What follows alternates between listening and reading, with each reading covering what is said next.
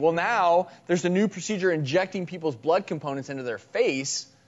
Exactly right. Tell us about this. We've got a new wrinkle buster, and this was something that was presented at our big meeting back in October, the American Society of Plastic Surgeons. And what you do is exactly what you said, Travis. You draw the patient's own blood, you spin it, you separate the solid components, fibrin and platelets, from the other components. You take that fibrin and platelets and you inject it into wrinkles in your face, typically nasolabial kind line. of like a self-filler, right? And it is, and why that is, if you remember in your physiology and wound healing that platelets and fibrin form a matrix, and the collagen grows around that matrix. The other thing is that these products actually incite a growth factor release. So these would be the areas typically where we would want to inject these fillers. It's a little different. It's different than collagen. It's different than hyaluronic acid. But actually, they're getting pretty good results with it.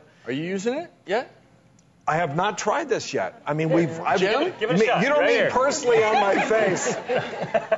No, not yet. I was just trying to get a sense for seems like how a really- common this is across But it's the similar. country When right we now. take fat, we spin it to separate it, Now, make how sure. long does it last? Is it to get a reaction, or does it actually last? Well, you get about a year.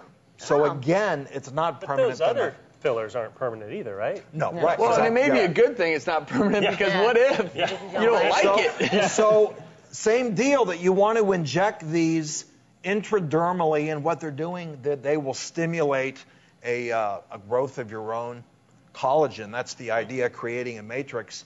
Good stuff. Interesting idea out of Manhattan Ioneer, my old stomping I think grounds. that this type of therapy is going to become more and more common Right. for a whole host of problems because you're using your own Your body's own components tissue. to get You're not using synthesized manufactured products. Let's take a look and see how this works. These were done by Dr. Sclafani. He was nice enough to share these with us, but you can see the improvement, the filling of the Yeah. nasolabial lines, corner of mouth. Wow. Yeah. Early results. The great thing is, all natural. It's all you, baby. Don't Use it do on it. your Don't own. do it at home. No, though. no, no.